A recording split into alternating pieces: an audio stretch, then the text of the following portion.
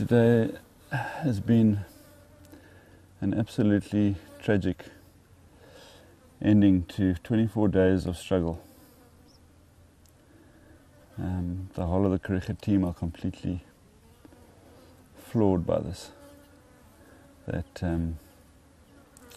such a brave fight should end so tragically. And I know we're all in shock. It's very difficult to comprehend what's happened to our boy Themba, but he's been a magnificent soldier. He's really fought his way through so much. I've just got the most amazing admiration for him. And I feel very humbled to have been part of his life for a short while. I'm just so sorry that we couldn't do enough for him.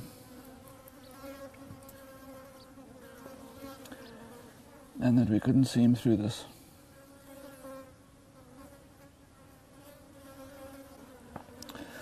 There have been so many people that have done so much to give him the best chance we could.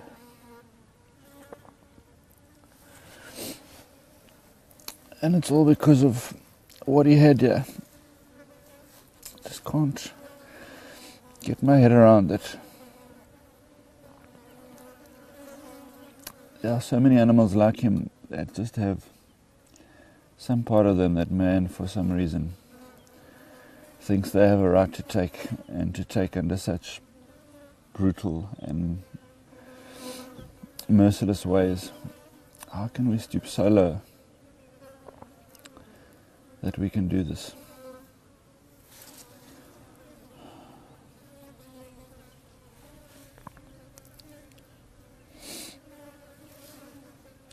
If I look at his face, you can see real signs of this face healing up.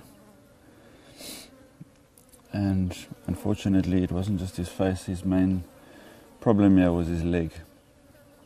And I still don't know, even looking at him now close up with more time, whether that leg would have come right. It's still an uncertain part of his situation. What I do know is because of the fight that he's put up for us,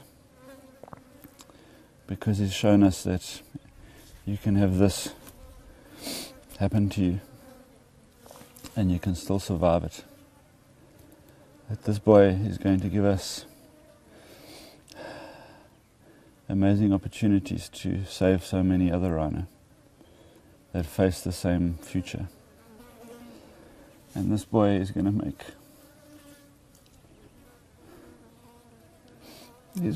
hundreds of thousands of people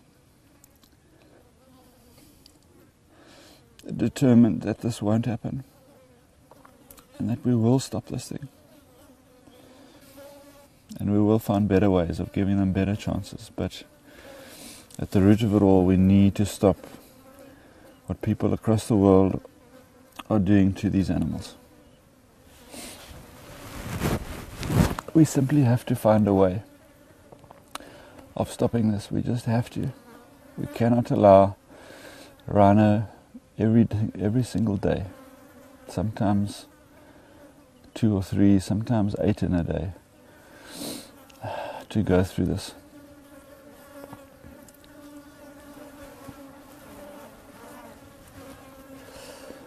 I feel so broken.